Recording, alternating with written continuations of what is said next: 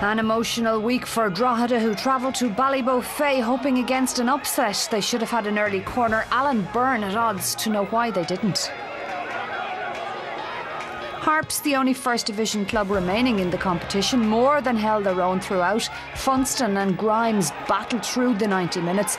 Funston doing superbly well on this occasion.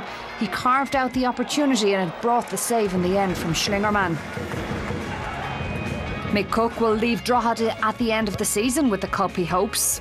His troops, though, struggled in front of the posts in the twin towns. Ciaran Gallagher was proving to be their nemesis, advancing here to deny Ryan Brennan. He tipped over the free kick from the same player moments later.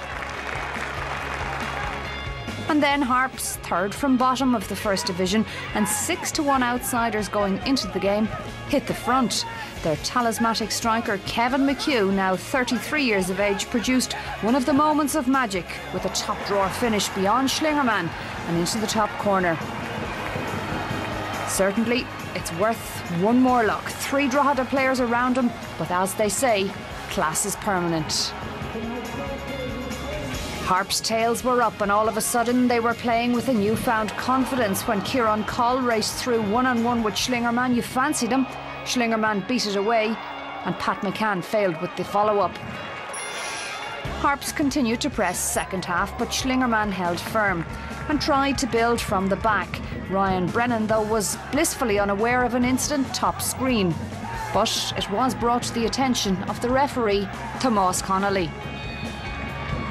It seemed no more than a shoving match between David Cassidy and Ciaran Coll. Cassidy grounded in front of the fourth official, Robert Rogers, and it warranted a straight red for the Finn Harps full-back, much to the amazement of the majority in attendance.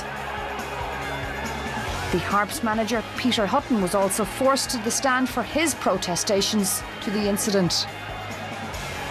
This gave Drogheda the thrust they required, and soon enough they were level. David Cassidy, latching onto the long ball, squared it into the middle, and Mick Daly was there to side foot home the equaliser with just 5 minutes remaining. Neither side could fashion a chance after that, and so they must meet again tonight at Hunky Dory Park. At FAI, it finished 1-1.